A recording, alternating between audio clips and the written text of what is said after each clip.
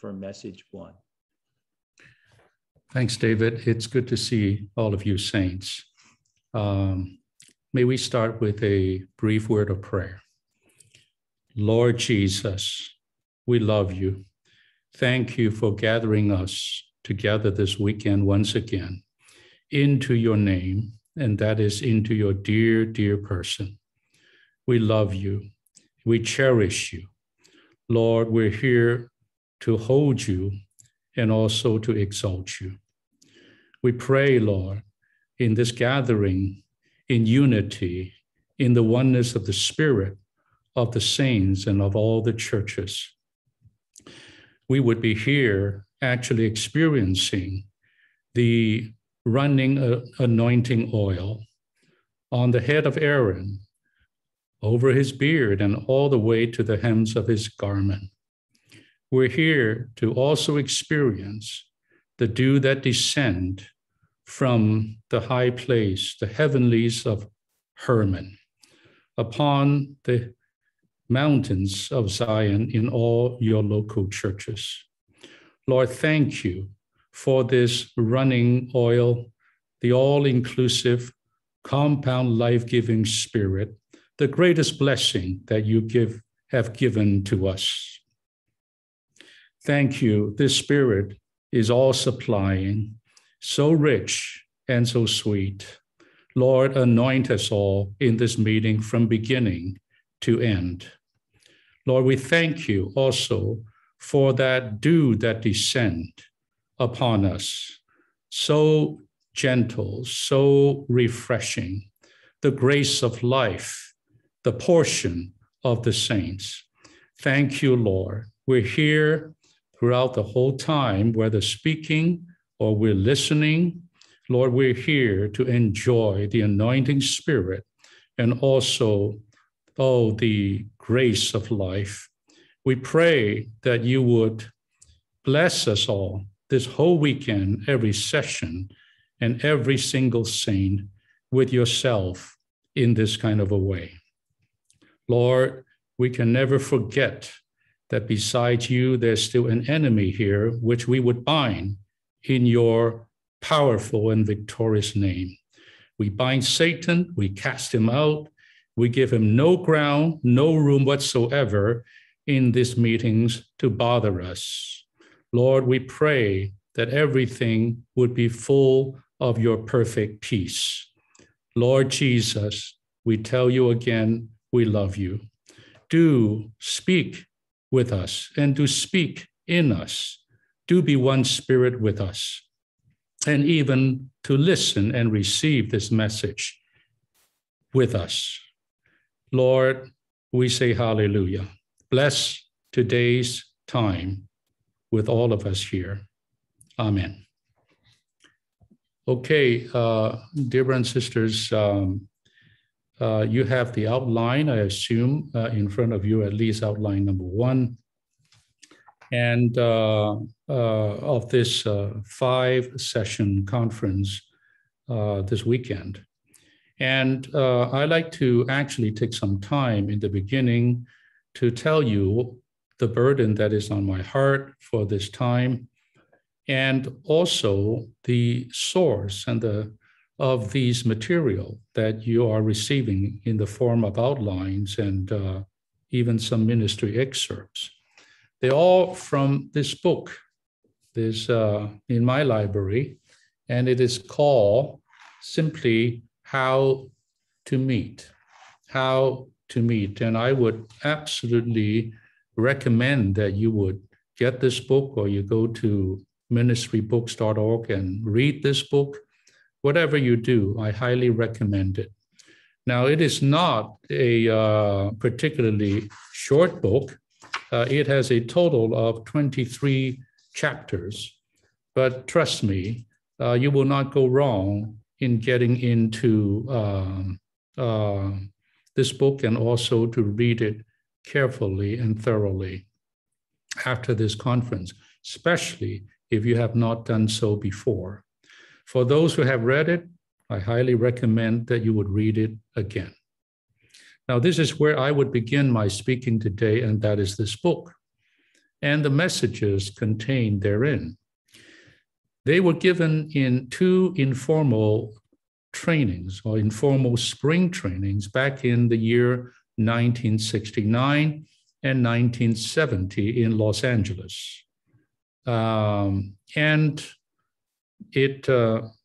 those times, those years meant a lot to me because it was exactly in February of 1969 that I moved to Los Angeles to jump into and to enjoy my church life until now. This is over 50 years.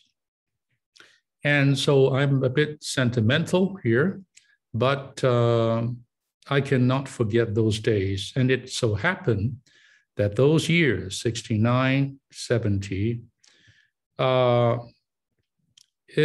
milestone years in that they were the peak of the church life there in so-called Eldon Hall in LA. I would actually, being a student of history, and particularly the history of the Lord's recovery, and even more particularly the history of those early years in LA, the start of the Lord's recovery in the USA. Brother Lee would actually call those years, 69, 70, the peak years in LA. And even elsewhere, he would say those were the years of revival.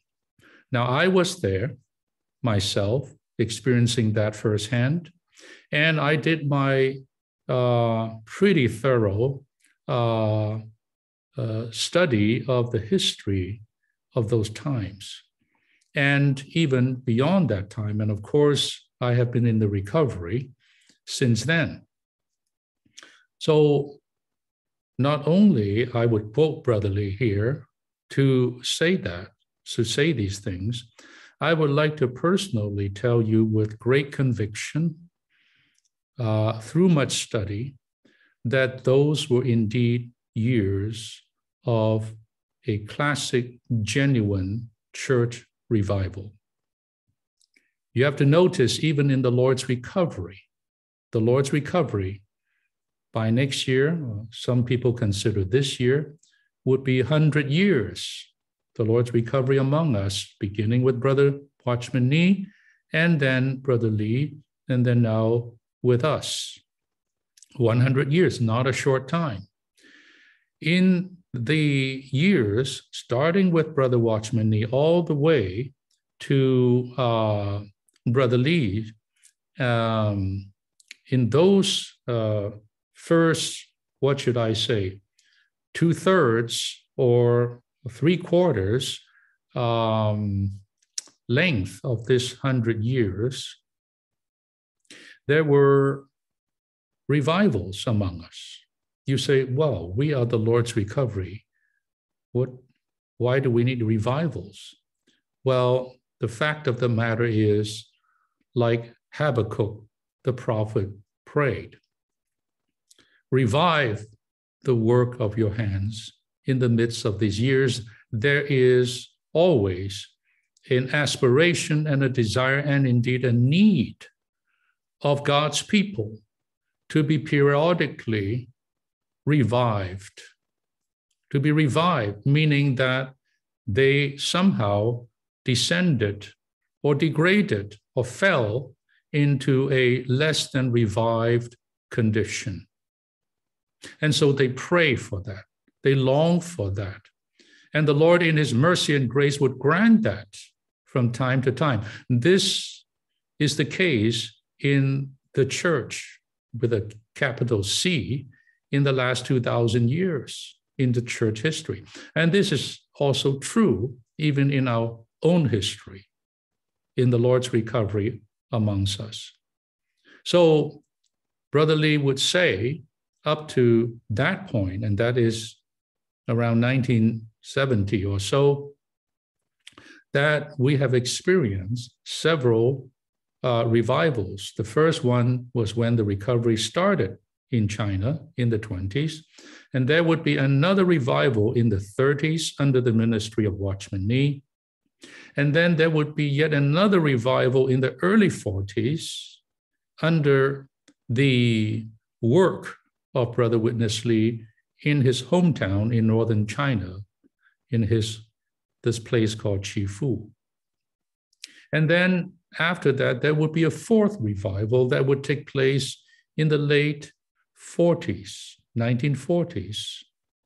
And that would take place starting with Shanghai in China, and then it would spread throughout the country in China, resulting in great multitudes of people that were saved and brought into the church life, and also in the spread of the local churches in that country. Of course, it was at that time that the political environment changed. And so as a result, Brother Lee was sent out of the mainland of China to this place called Taiwan. And there, and Brother Nee and other co-workers stayed behind. And of course, the rest was history. And through Brother Lee's migration to Taiwan, the Lord's recovery, the flame, the testimony of the Lord's recovery was kept alive and continued. And there he was in Taiwan for 10 years. And at the end of that time, the Lord burdened him and led him, in brief, to move to this country, the USA. And so in the very early 1960s, he began his ministry and his work of the Lord's recovery there in Los Angeles. And from that point on, he labored in Los Angeles to build up a model church life. By the end of that decade, in the years that I'm talking about, during which time these messages on how to meet were given, the church life has ascended to a peak state. And there was a revival among us. Now, we're not here talking, when we say revival, the Pentecostal type, you know what I'm saying. Some dropping down of the Spirit, people speaking in tongues, or that sort of thing. No. What is a genuine revival? A genuine revival is simply when God's people put into practice, they work out, they live out what they receive as a revelation from God. When that happens, that is the breaking out of a revival. So revival has a lot to do with practice, not only of revelation and vision, but of the working out of the vision and the living out of that revelation by God's people. And that is exactly what happened. And by the way, I would like to put a footnote here for our help. And that is, brothers and sisters, you have to realize the ministry of the Lord's ministry, whether through his servants, and nowadays through the Lord's workers, co-workers amongst us. These ministry is to pass on the truths, the riches, the revelation, the vision in the divine revelation that is the Word of God. And these are tremendously important to us. It gives us direction. It gives us instruction. But The ministry can only present these things to us, the saints, the churches. The purpose, or rather the obligation or responsibility of all of us, the saints, the churches, towards this ministry is not only to appreciate it or to support it. It is, in fact, to work it out. It is, in fact, to live it out. This is our obligation. And so that happened in those years, in the 60s. I was there again. All the things that Brother Lee spoke were not just put into books. In fact, in those days, we didn't have many books to speak of. Very few, unlike today. Look behind me and look at some of your bookshelves.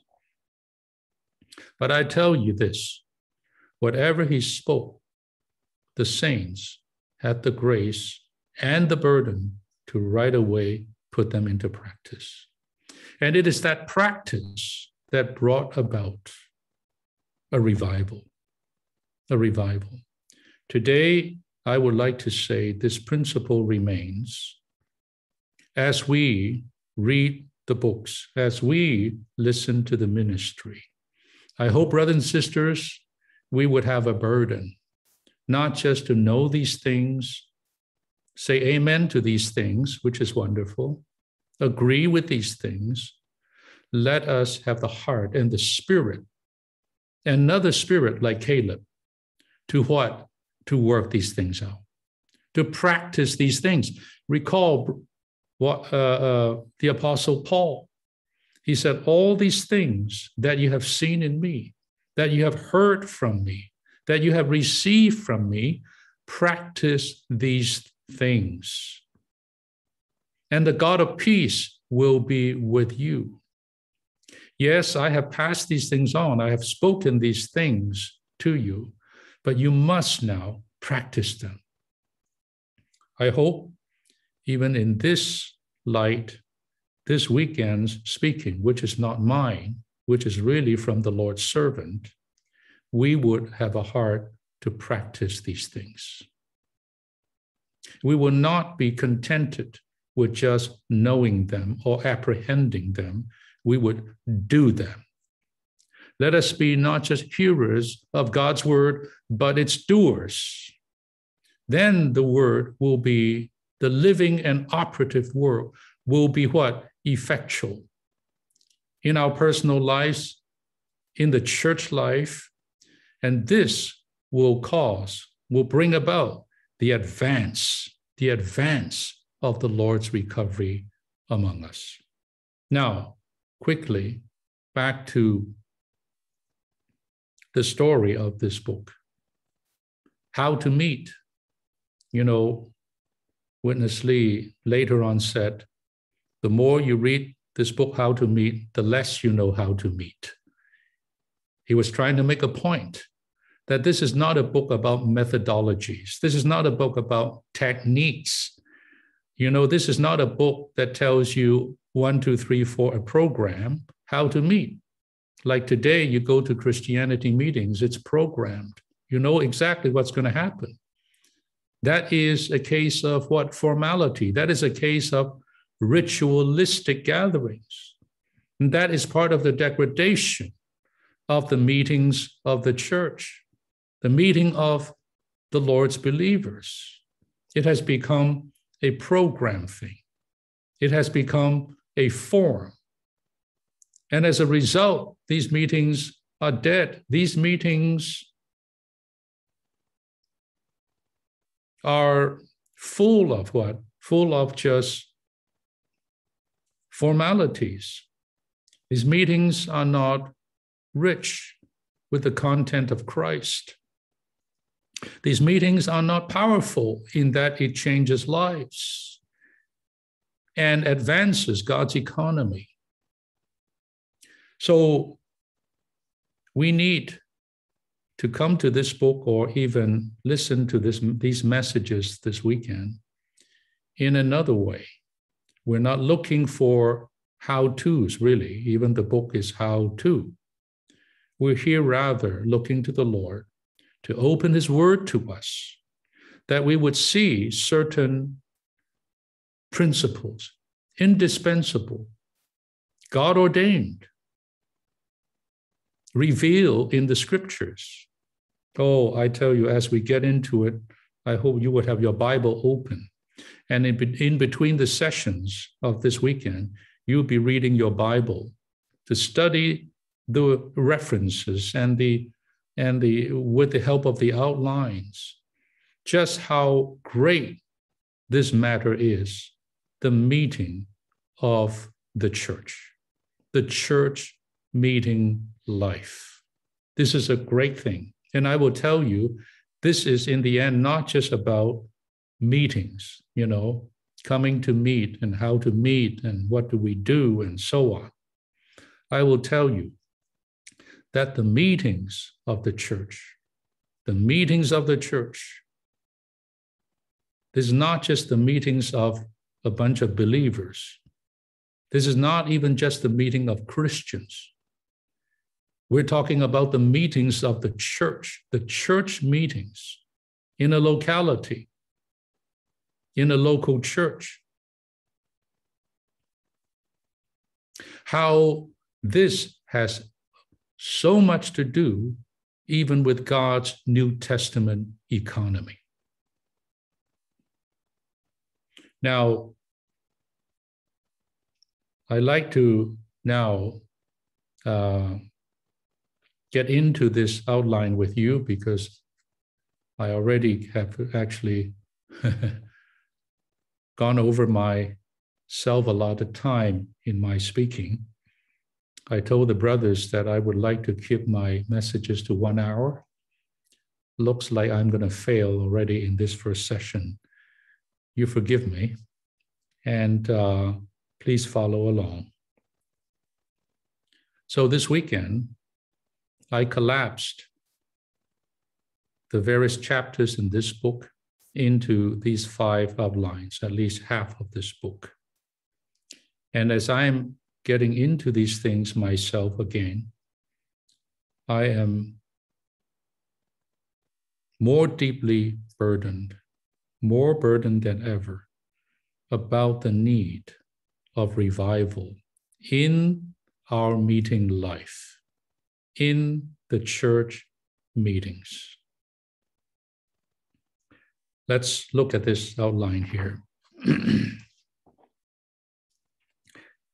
Meeting on the position of the church in church consciousness. So I would like to tell you the first principle of the New Testament meetings of the Lord's believers is in fact what? A church consciousness. Church consciousness. We're not even here talking about even what to do in the meetings, how to prepare for the meetings. What do we say? What do we sing in the meetings? No, we're not talking about how many kinds of meetings there are, and there would be many kinds of meetings and all that. We have to start with this matter of the church. And that's why I have us sing 852, one of the, I feel, the best hymns by Brother Lee, especially on the matter of the church. And this hymn does not have that much truth. This hymn is full of feeling, full of sentiments of one who had fallen in love with God's dwelling place, which is the Lord's blessed church today. I won't get into this hymn. I hope tonight after the meeting, we would sing this hymn again and go to sleep with this song. I want this song, as it does every time I sing this song, it just evokes within me a deep love, a deep cherishing, a deep care for the Lord's church. The church is the Lord's. It says what? Christ loved the church. This is in Ephesians 5, and gave himself for her. Just reflect on that well-known verse again. Christ loved the church and gave himself for her. Brothers and sisters, when we talk about the meeting life, the first thing is about the church. What is our attitude towards the church? How conscious we are of the church of God? How much do we see the importance of the church in the Lord's heart? How much we also love the church as he does. You see, if you don't care about the church, you don't love the church to this degree, you wouldn't care about the church meetings. You wouldn't prioritize the church meetings. It's not just about going to a meeting. Well, yes, we're in the church life, we go to the meeting, we meet. No. It goes much deeper than that.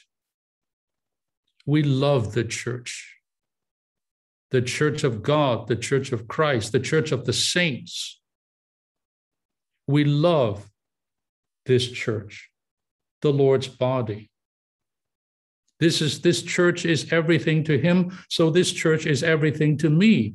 It is my life. It is my living. The Lord would lay down his life, give himself on the cross to purchase this church for himself, to redeem it to himself. For her, the writers say here, I forsake myself that she would be filled with you. I would consecrate myself not only to Christ, but also to his church. I love the church. I hope there would be a revival of love for the church, the local church, the church where you are. Then, if we have this kind of feeling, oh my, I just want to be with the church all the time. I want to meet. I want to this is just my existence. The church meetings is not a thing, a place, a occasion that I choose to attend or not attend. I belong there. That's my life.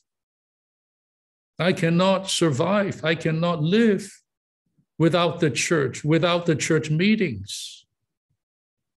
And here, I would just say this, and we must know this, and that is the word church, ekklesia, in Greek. What does that mean? You know, this word church is some kind of old English word. It means nothing, church. But it has become traditional. It is the popular word. So we also use the word church. Actually, the meaning of this is ekklesia. Ek means what? Means the called, to call. And kaleo means what?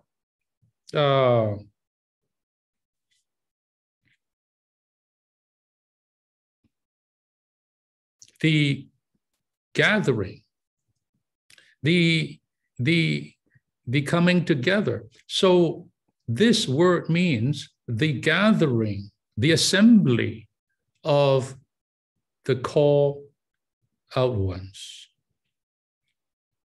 The called out ones. This is what it means. So the brethren, I'm talking about the British brethren,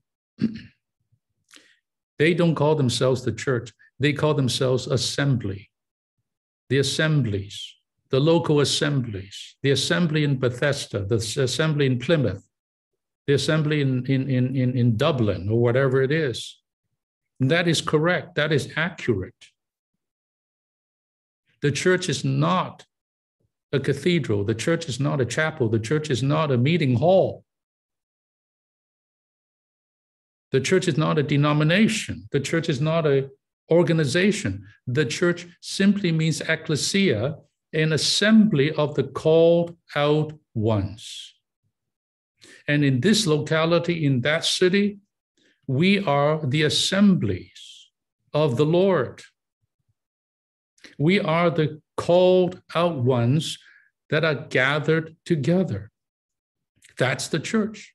That's the basic meaning of the church. And this implies that we are people that do not belong to this earth. We've been called out from it. We have nothing to do with the world. We have been called out of it. We are a transfer people out of that kingdom of darkness into another kingdom. We're separated from all of that unto God, unto the Lord. We are the sanctified people. We're the called out ones. But not only so, we were called out to what? To gather together. So the meetings is not just meetings, it is what we are. We are a meeting. We are the assembly. We are the gatherings of the called out ones. We live this way.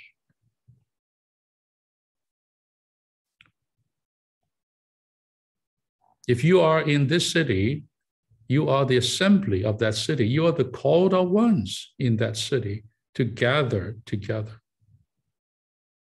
with another purpose, for another reason, living a different kind of life, bearing a different kind of a expression, enjoying a different thing.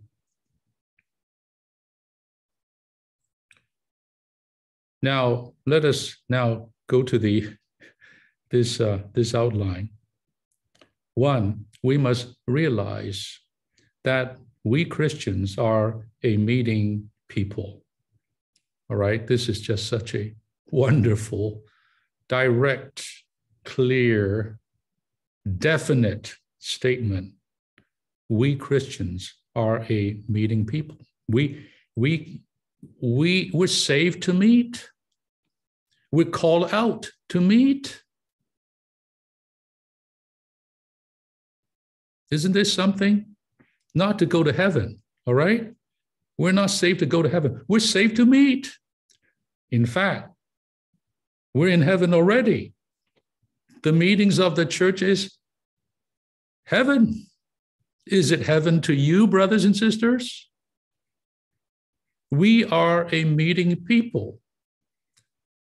Someone said, we are not butterflies, we are bees. Butterflies, you just kind of flitter around all by yourself, independently, individualistically. Bees, they just kind of, whoa, they're just together all the time.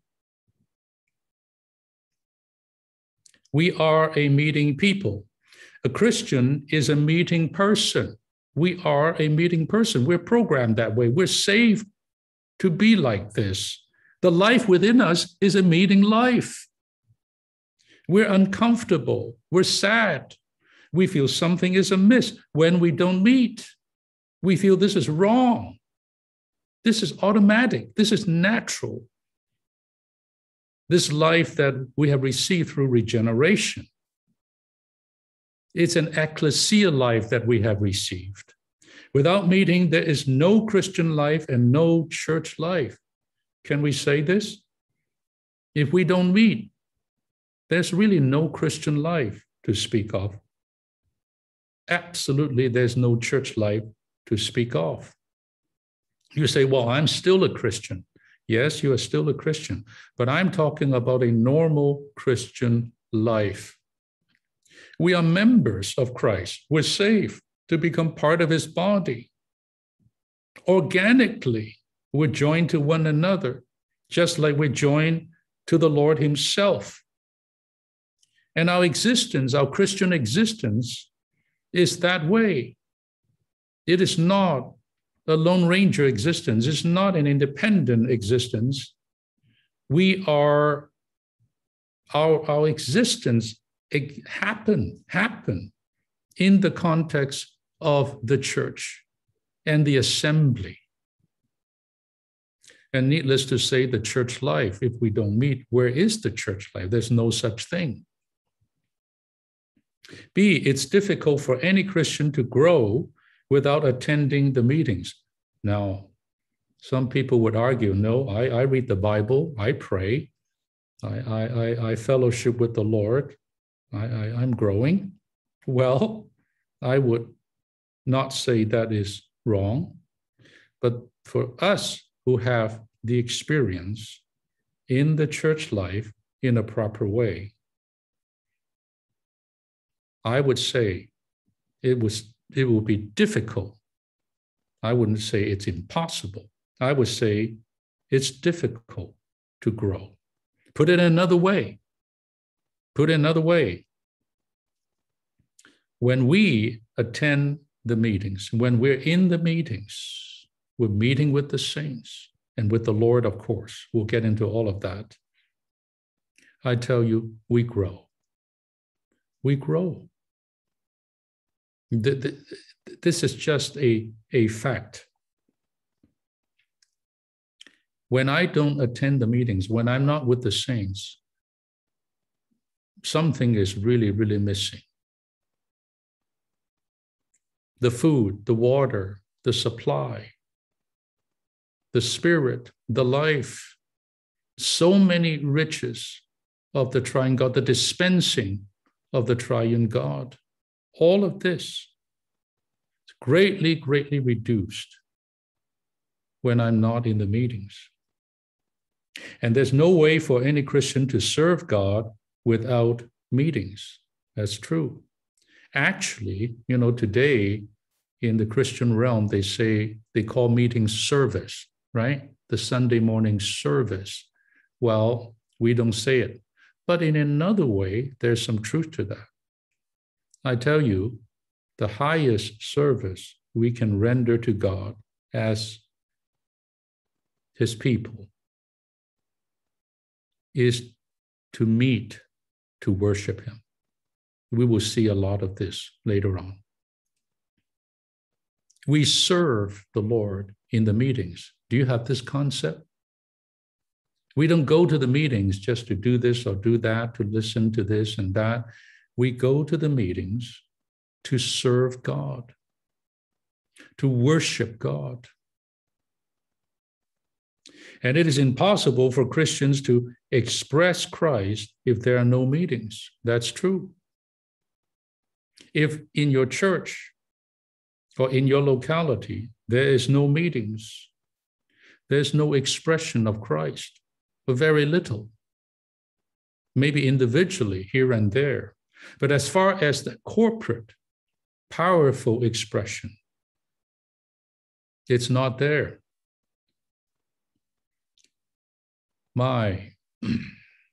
When there are rich, living, vital meetings, I tell you, Christ is expressed.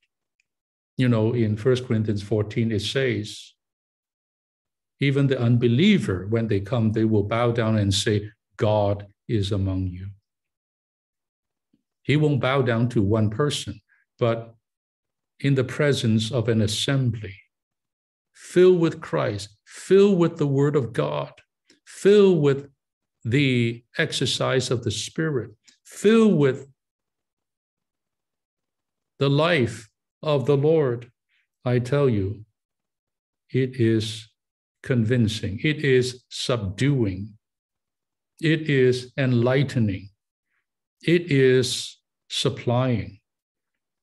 That's the expression of Christ.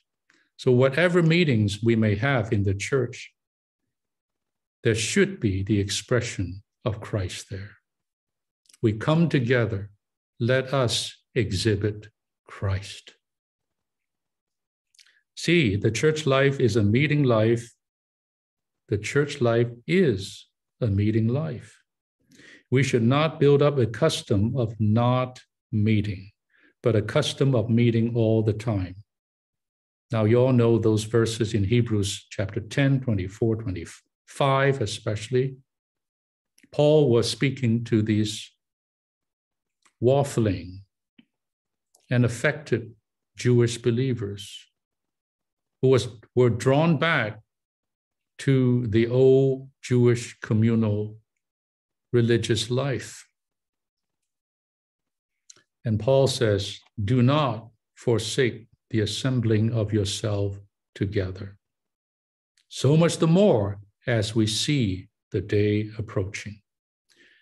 By removing themselves from the church meetings in those days, in effect, these Jewish believers are leaving the way of God's economy.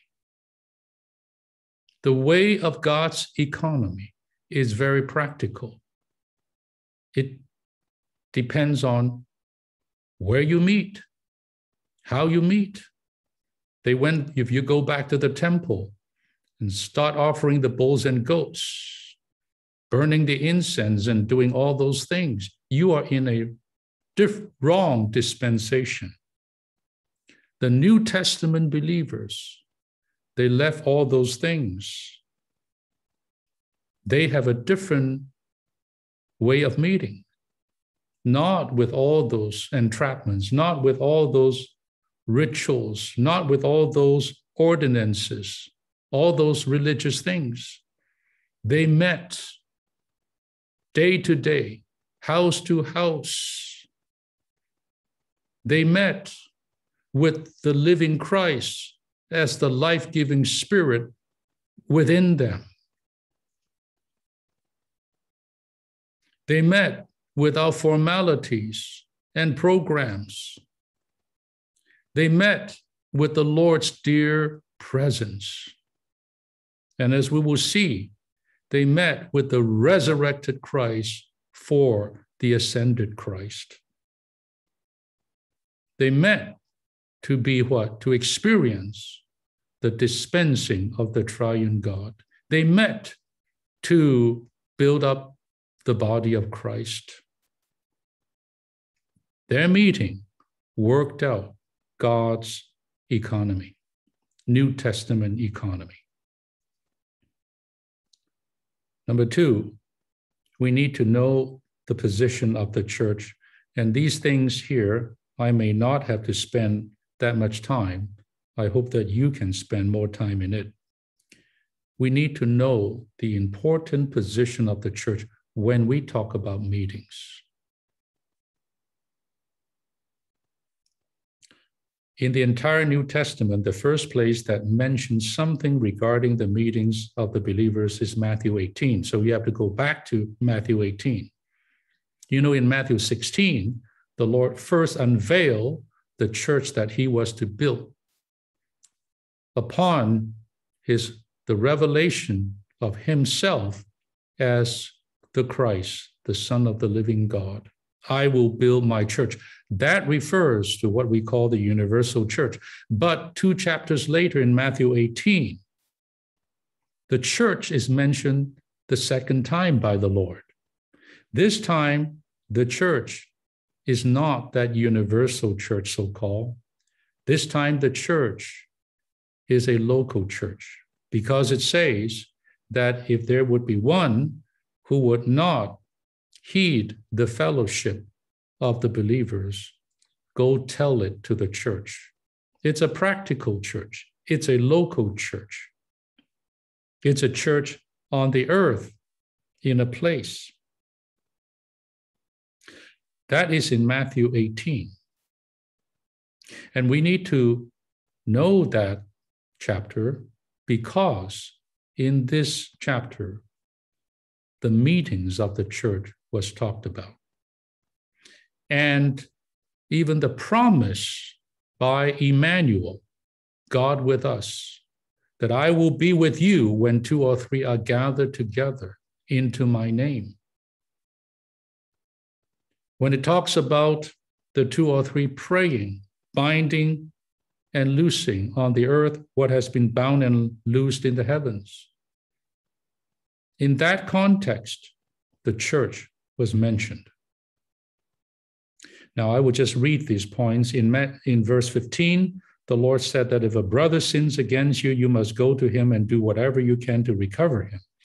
If he will not listen to you and will not listen to 2 or 3, then you must bring the case to the church.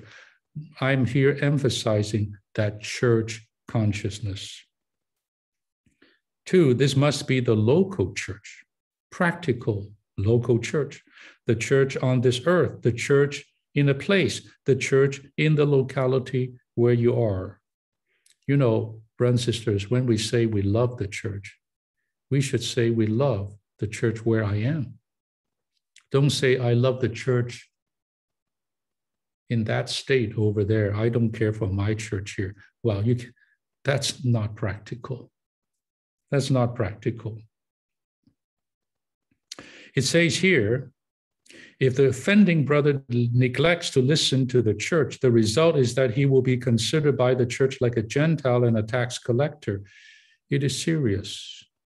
The church administration, the church's decision, the church's feeling is a very serious matter, because the Lord has committed himself and his authority to his church. 3, this tells us that we need the church and we need to be in the church. We should not consider ourselves so spiritual and so heavenly while neglecting to hear the church. God has chosen us, his people, to be in the church. We are chosen before the foundation of the earth to be part of the Lord's body, the fullness of the one who fills all and in all. But practically, we are called out from this world to be part of the church, to be in the church. Some people do not have this kind of church consciousness. They just are independent Christians. But we are church conscious. We must be. God has chosen us, his people, to be in the church. God has no intention of choosing a myriad of individuals, but to choose a collective, corporate people as the body of Christ. We know this. Because we all have been born again and have the life of God within us, we are part of the church in nature. But in position, we may be outside of the church. All the believers are part of the church of God, but not all in position, in practical experience, in practical position, are in the church today. This is a great part of the Lord's recovery. That is to recover the practical church life. When we are outside of the church, really, in reality, we are just like a Gentile. And number 6, it is a serious thing not to be in the church. Now, I don't have the time. You may want to go to Leviticus 25:29 and read that footnote. And I won't tell you what that is. I don't have the time. But here is one sentence that our brother had to say. He said, losing the enjoyment of the church is more serious than losing the enjoyment of Christ. Oh. Have you heard that? He said this, because the Lord is gracious, it is easy for us to recover our enjoyment of him. However, it is more difficult and requires a longer time to recover the lost church life. And there is this footnote here talk about someone selling the house in a city, and that house typifies the church, expressed as the local churches in many cities.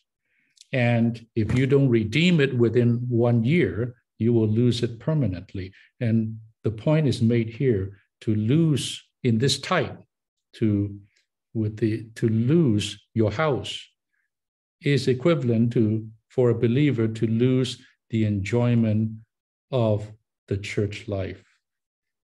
And that loss can be mitigated.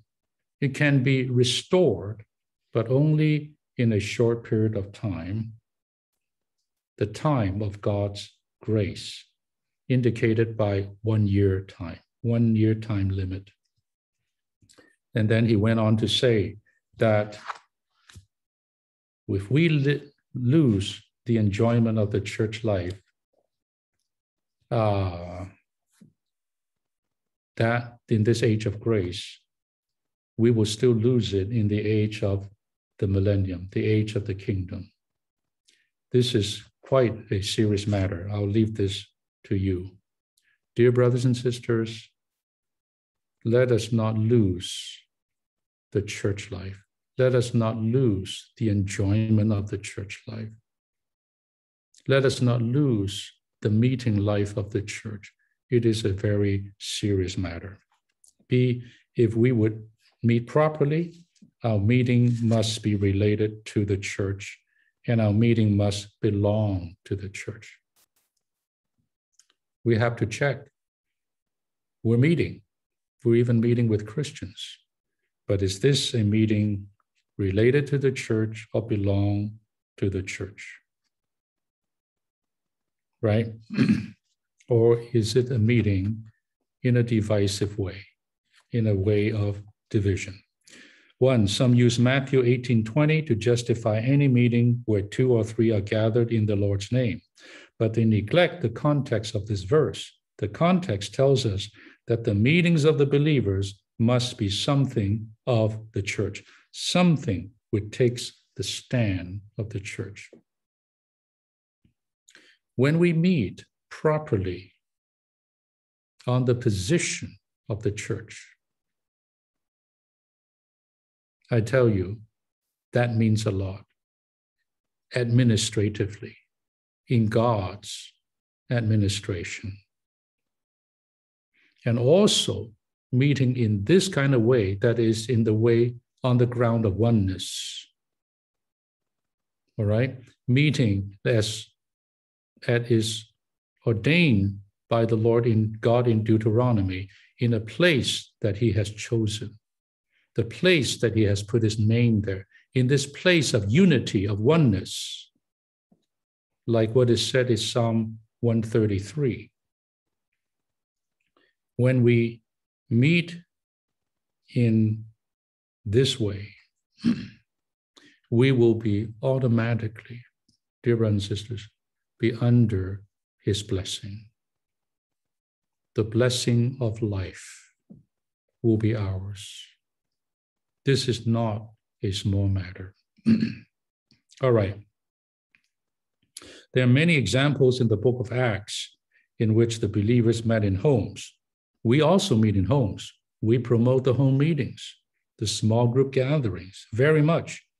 Yet what they were doing in their meetings was simply carrying out what the church in Jerusalem intended and decided.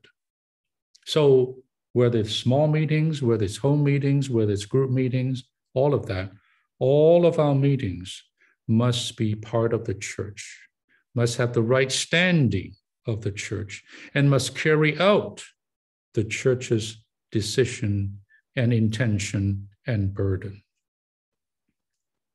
This is the right way to meet. Number 3, the proper way to meet is to meet either as part of the church or as the church, right? Depending on the size of the meetings and how and where we gather. If the whole church comes together, we meet as the church. If it's not possible for the entire church to come together, we must meet in different places, right? In a big city. But we are still meeting as parts of that one church.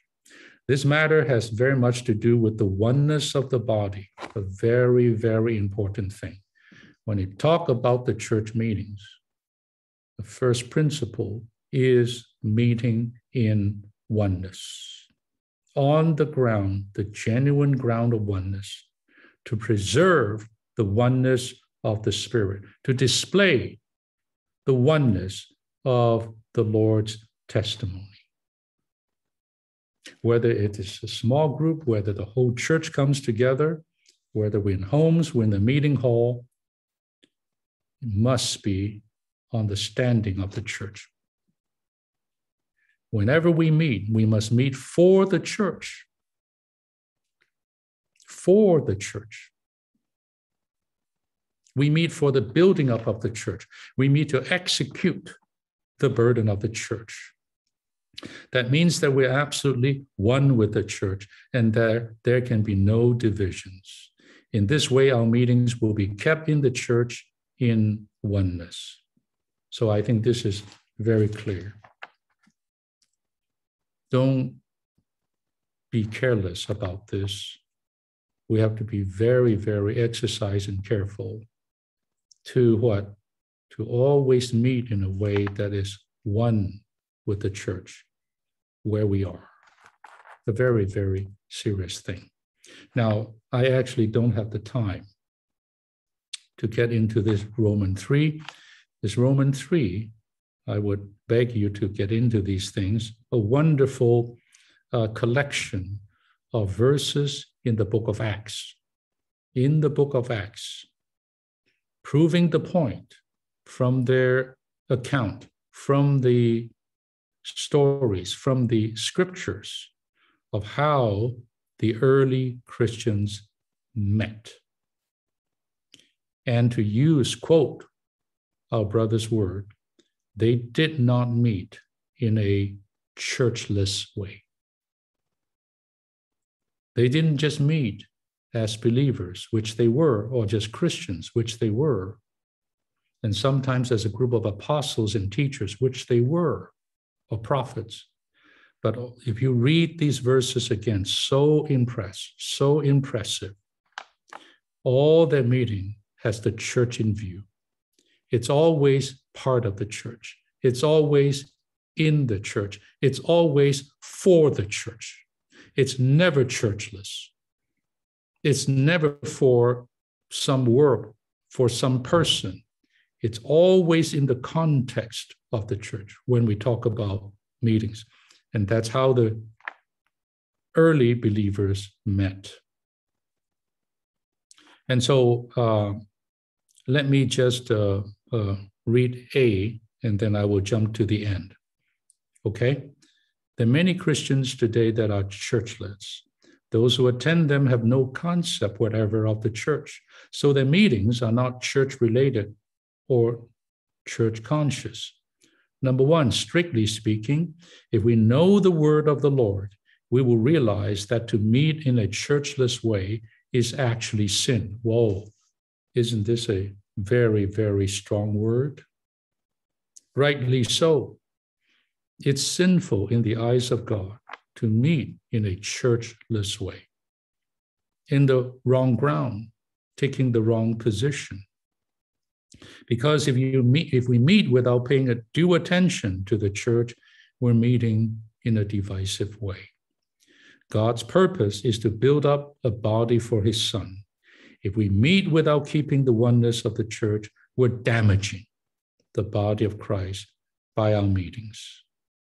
We all must be exceedingly clear that whenever we meet, we must be church conscious. I jump over point B. Let's come to C as a conclusion.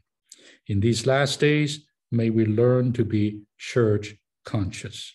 This matter is almost totally related to the meetings. This is the first principle we must learn for our meetings. We must meet in a church way. So I stop here, and I would just like to say this as a summary to refocus us. that when we talk about our meetings, the first thing is we must talk about the church. We must be rightly related to the church. We must meet as the church. We must meet in the church, and we must meet for the church. We must meet on the ground of the church, which is the ground of oneness. And when we meet in this way, we're right with God.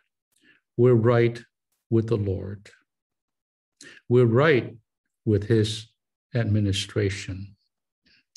And in this way, meeting in this position, brothers and sisters, oh, I tell you, the Lord's commanded blessing will be with us, even life forevermore. And that's why I prayed with Psalm 133 earlier. The flowing ointment, the descending dew are reserved for what? For the mountains of Zion, the local churches. This blessing of life is reserved for what? This commanded blessing of life for those in the place of unity, in the place of the church. So I would just stop here. Amen. Brother David.